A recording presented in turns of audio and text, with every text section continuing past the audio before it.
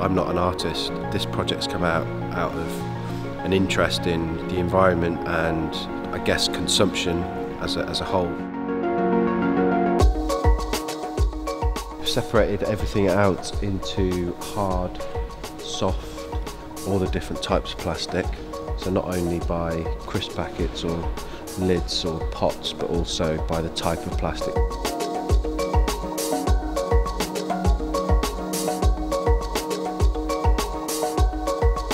About 2% of this whole collection can be recycled. It's kind of staggering to think that of all this material, most of it is kind of landfilled, incinerated, ending up in the ocean. The Mural-by-the-Sea commission is an opportunity to communicate this to lots of different types of people.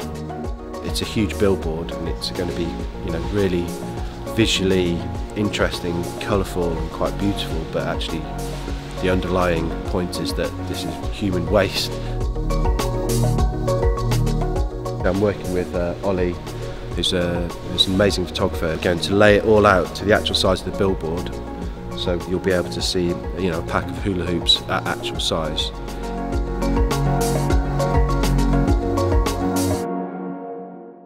Though it is a piece of art, it's important that anyone, whether you have an artistic eye or interest or not, can actually engage with it. It just shows the reality of our production and consumption, but not through the kind of statistics that we're thrown at.